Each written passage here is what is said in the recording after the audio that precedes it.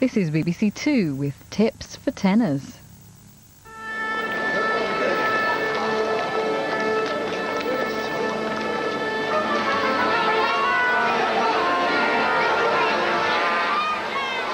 Welcome to our second concert, which is all about opera's greatest hit. Ta-da! Louder, louder, girl. Ta-da! Again, but louder still.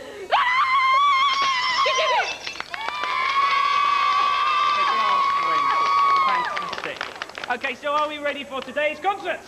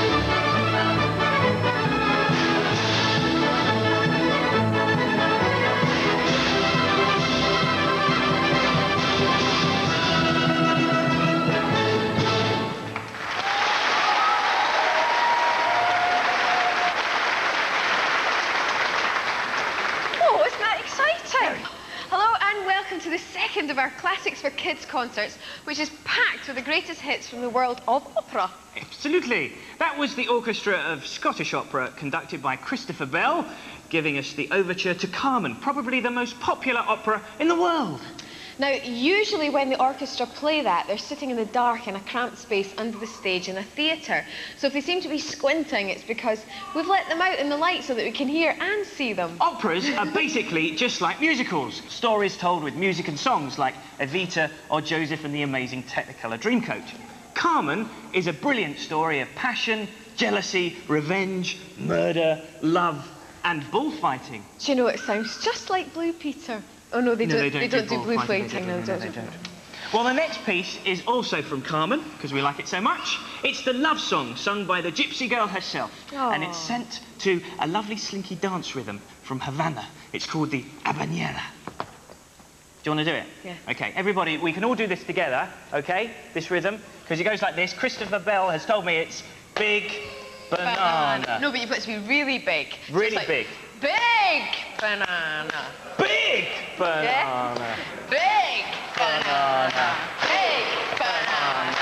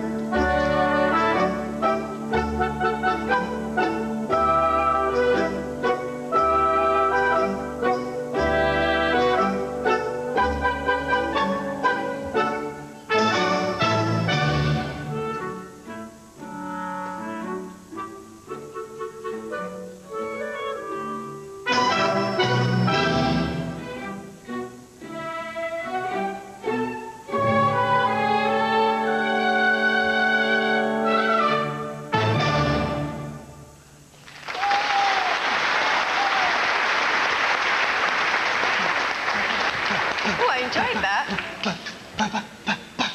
Very nice.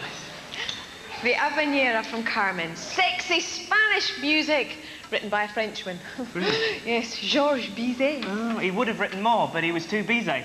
Hang on. He's been working on that one all day. Oh, it took me all that for that. Now, we started with one overture, and here's another. Now, the overture is the beginning of an opera, where you hear all the best bits of what's coming up. It's a bit like a trailer for a new film. Coming soon, Carmen, to a cinema near you. Rated PG. You're right. Yeah. This is the overture to The Thieving Magpie by Rossini. That's one of those operas where the story is just an excuse for some good songs and colourful scenery and costumes. It's about a thieving magpie who steals all sorts of things while a poor little girl gets the blame. Here, the part of the cheeky magpie is played by the clarinet and the flute. You'll hear one of Rossini's favourite tricks. The music gets louder and louder and more exciting as the more instruments join it. It's what musicians call a crescendo. Rossini did it so often he got a nickname, Signor Crescendo. Is that true? It's true, apparently. True? Yeah. Really? Whenever he said something, he said, "Could I have a cup of tea?" He was right. Signor Crescendo, there he goes. So here it is, The Thieving Magpie.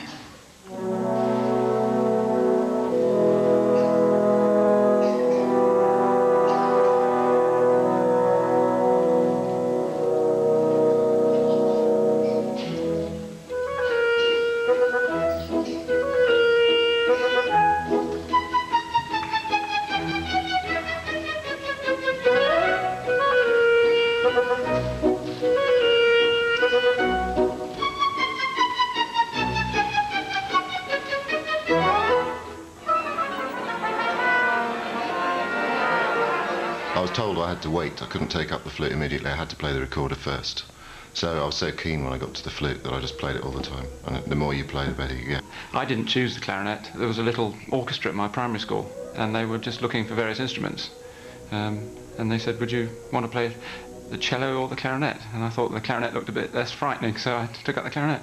One of the commonest things that we clarinet players do is have to play two different clarinets, which are just 2 inches maybe longer. One's pitched semitone apart from the other, and you can get on the wrong clarinet, especially in a rehearsal. If you're going back, the conductor goes back and you can't remember which bit you're meant to be on, and the first thing you know about it is you're sort of doing a Laurel and Hardy sketch, you know.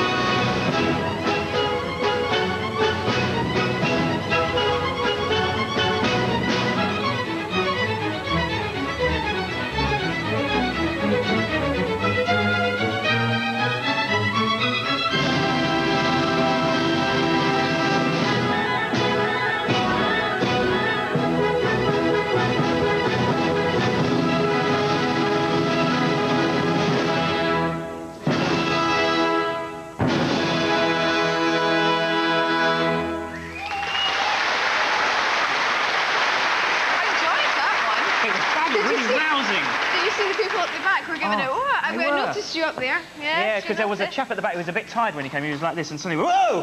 When it started getting going.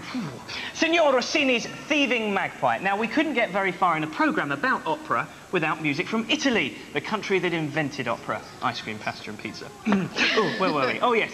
And we can't carry on without some singing. Good. Oh. Oh. Oh. Oh. Oh. Oh. 1, 2, 3. Ooh, ah, just a little bit. Ooh, ah, a little bit more. Ooh, ah, just a little bit. I know what just... Oh. Sorry. Ladies and gentlemen, tonight Richard Coxon is going to be Gina G with his operatic version of Ooh, Gail, no. He can't do it. He can't do it. I came over all Matthew Kelly. I don't know what happened.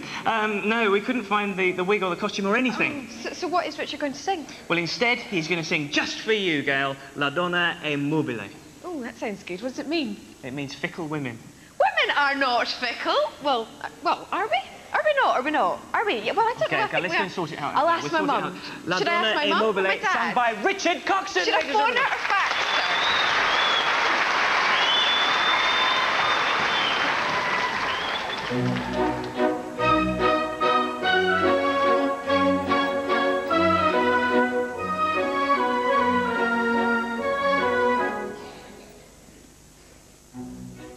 La donna è mobile, qual piuma al vento, muta d'accento e di pensiero, sempre un amabile, leggiadro viso, impianto in riso e menzognero. La donna è mobile, qual piuma al vento, muta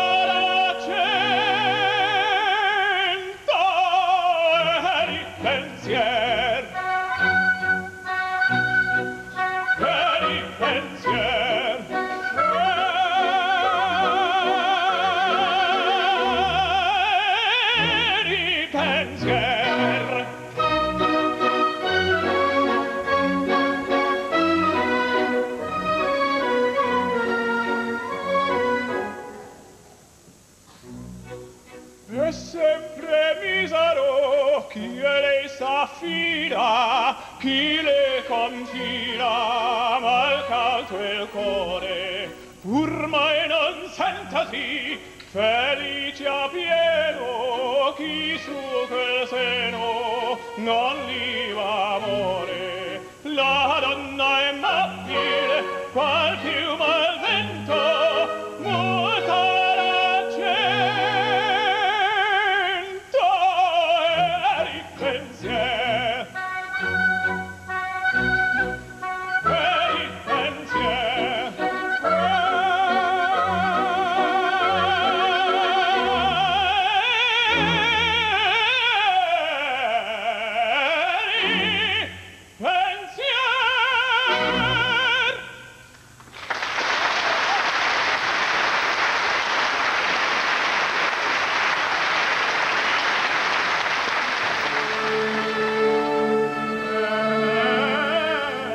I first started singing when I was about 5. I used to play the guitar and sing, and I used to go to on holiday to Ladbrokes camps and play the guitar and sing, and used to enter talent competitions.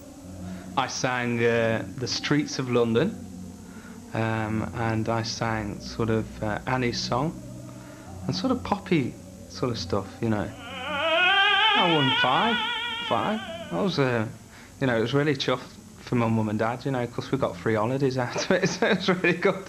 5 free holidays for a week, you know, it was brilliant. Nerves is always something that you've always got to learn to cope with. I was given a tiny little teddy badge when I first started. When I first went to the Royal Northern College of Music, I was given this teddy badge in my first year, and I was doing a competition. I put it in, and I always keep it in my breast pocket. Underwear.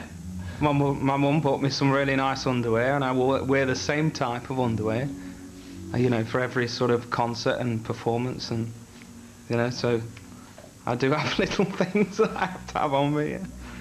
Nessun Dorma has the power to move any singer when he sings it, and hopefully the audience when they hear it. It's beautiful, it's got passion, emotion, and it's got high notes which, you know, audiences like to hear from a tenor as well. And when you've got the orchestra behind you, and you know, you sort of sing it, you just go on a ride. You go through sort of the emotions, and you know, beautiful.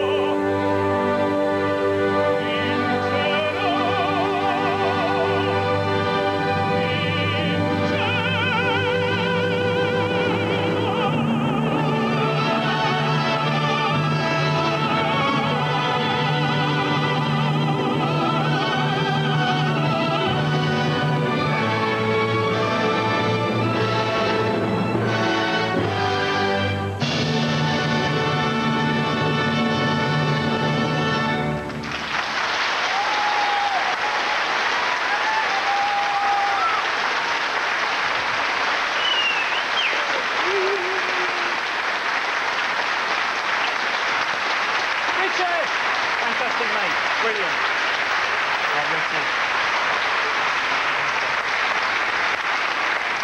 Nessun Dorma by Puccini. Thank you very much, Richard. He's going to be back a wee bit later on.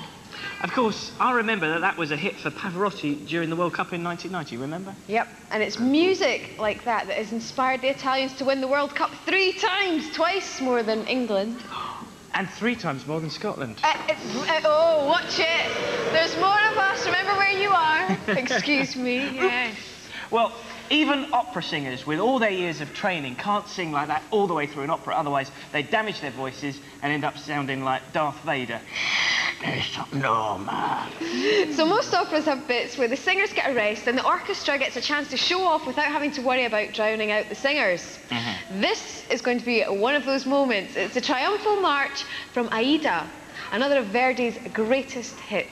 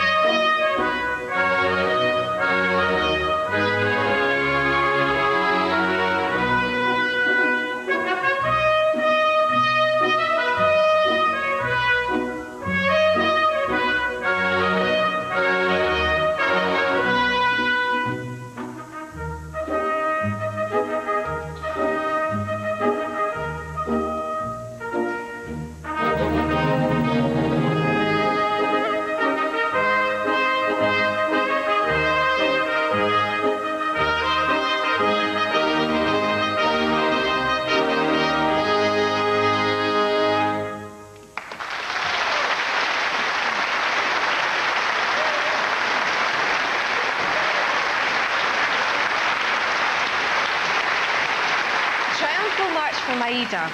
Music like that paints a picture of a big, important procession, and the brass instruments are really good at doing these big outdoor scenes like marches and battles. Oh, they really give it some Battles! Really does. It shows just how music can put across feelings better than just words. When composers want things to sound grand, they use the brass, but they turn to the strings when they want things to sound soft and soppy. Yes. Like in this intermezzo from Cavalleria Rusticana by yet another Italian, Mascagni. Poor Mascagni wrote at least a dozen operas, but we only remember him for this one, don't we? Oh, poor Shine.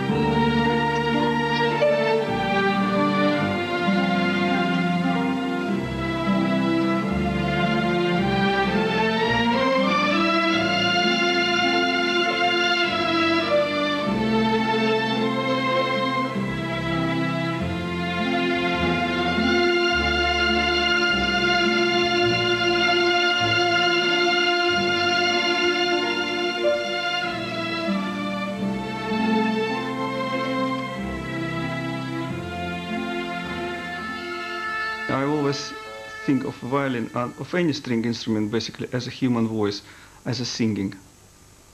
That's what I like most about the cello, is the sound, is the quality of the sound. At the age of 5, I was making all sort of squeaking noise, just as everybody else. But I guess I was good as a little boy playing violin. It's not as bad as the violin when you start the violin, but I guess it took me a while before I sort of got the hang of it. I wasn't too keen on practicing.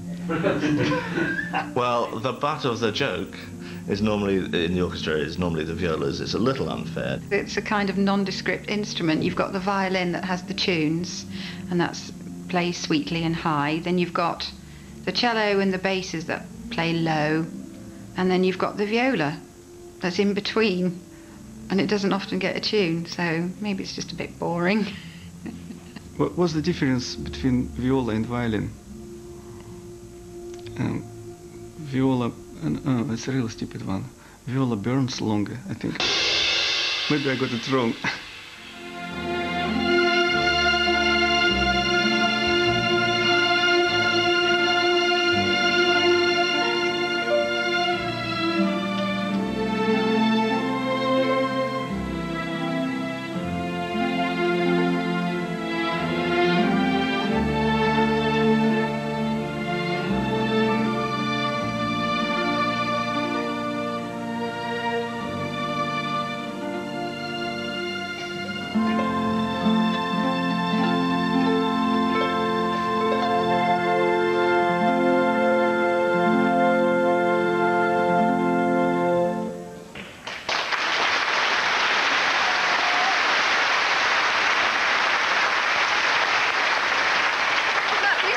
Very beautiful, very emotional. You got something in your eye. The other bright idea composers had to give the singers a rest is to put in a bit of dancing. It might get them panting, but at least it doesn't wear out their voices. Operas always used to have a ballet in them, but the more recent one used rather more up-tempo dances. They do. They do. Like the twist or the Macarena. Hey, Macarena. No. No? I was thinking more of the can-can. Like that? Yeah. Something like that, Chris.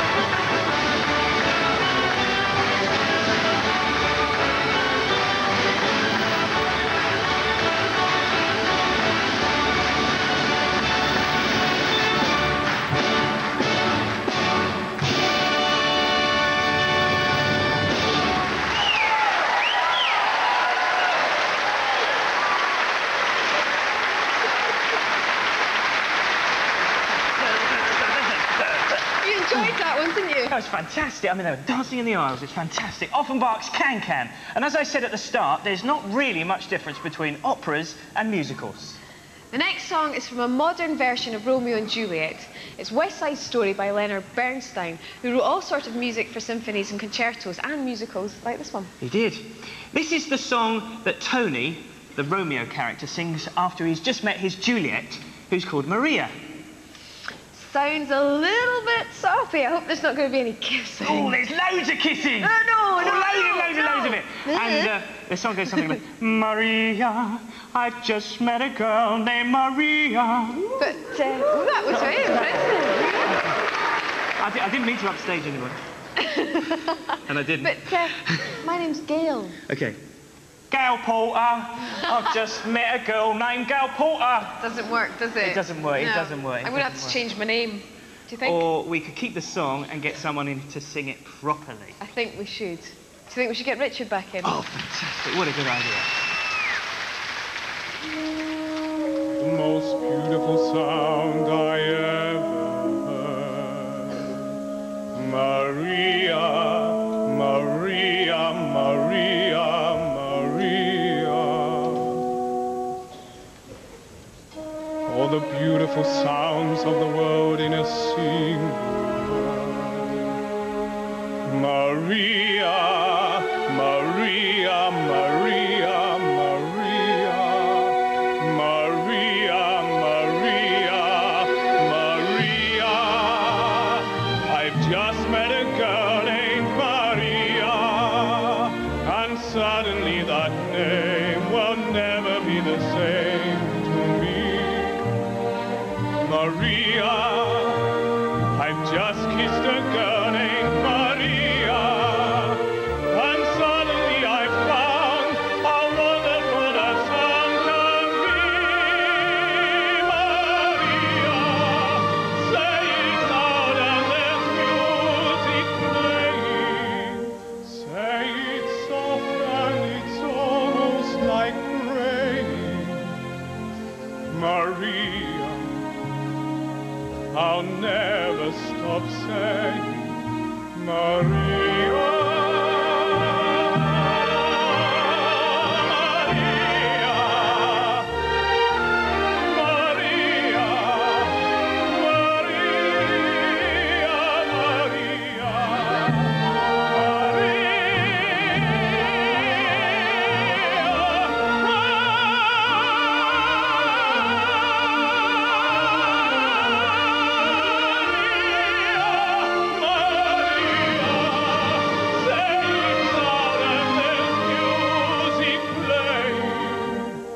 Say it soft and it's almost like praying. Maria, I'll never stop saying Maria.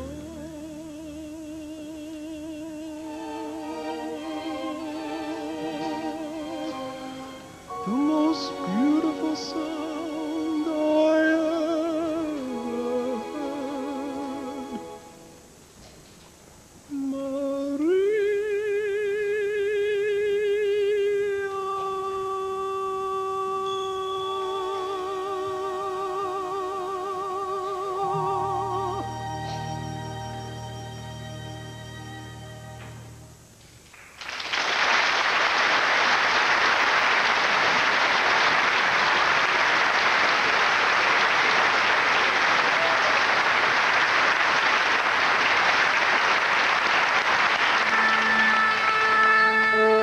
The college that I went to was classically trained, so you did your A-levels, you did your sort of music A-levels. You played the piano, you sang, you had 2 studies, which you know is something that I think that sort of gives you a really good grounding. And I had singing lessons then. For nostalgic reasons, I still sort of, I've kept the tapes, but I listen to them now and sometimes it's absolutely awful. You know, we're very lucky.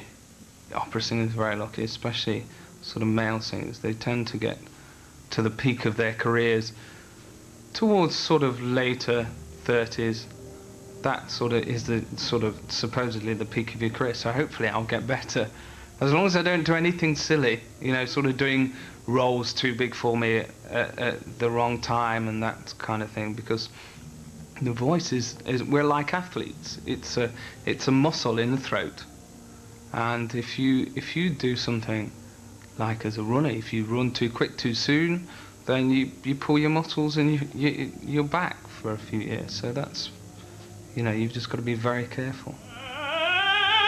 When I was singing at a concert, and I was singing a Neapolitan song, and when you go for the top note, everybody wants to hear it. It was Torna Sorrento, and the last bit goes Torna Sorrento, fama campa, and the fama went fama and cracked, you know, and of course everybody's sort of there with you, and then that last note, you know, sort of cracks, and you walk off the stage extremely embarrassed.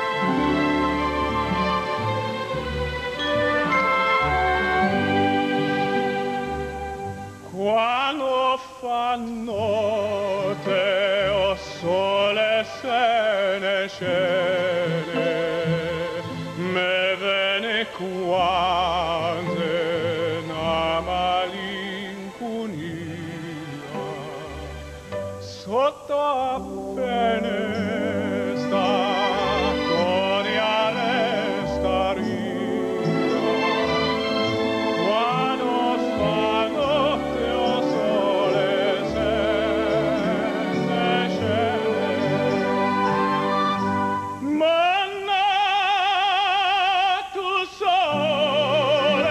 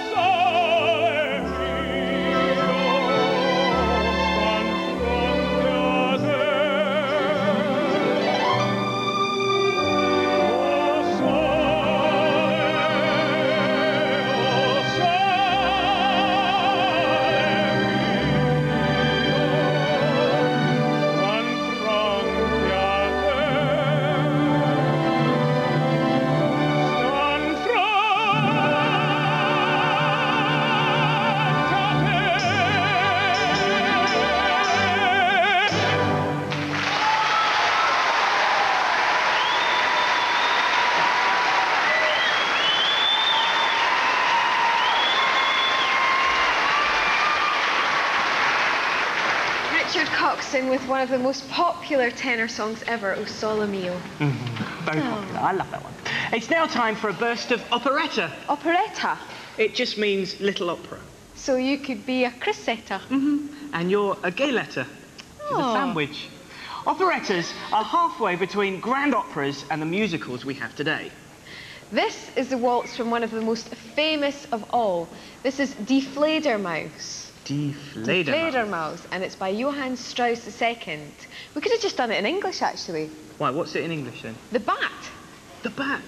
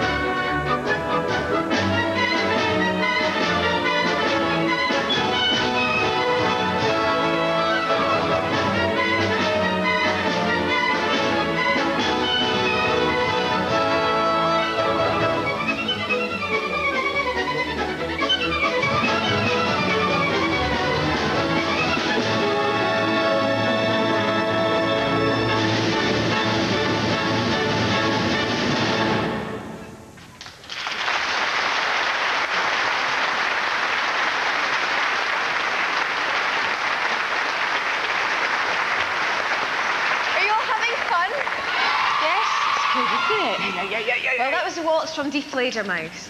Now, sadly, it's nearly time to go. But we'll be back soon with a concert of festive music for Christmas. Hooray! But now I want to go absolutely bonkers. What, totally bonkers? Totally mental chicken oriental. Okay, well, we can. Yes! We can, just now. We've got that something. You know that one? William Tell Overture by Rossini. You know that one? Are you going to join in? You do. You can join in. Yeah? When you're riding a horse and you're a big cowboy, yeehaw! And can I be a cowgirl then? Okay, right? you can. Can we have a little practice? 1, 2, 3. Go on, energetic. Okay, the William Tell Overture by Rossini. Goodbye, I'm off. Come on, let's go. Bye-bye.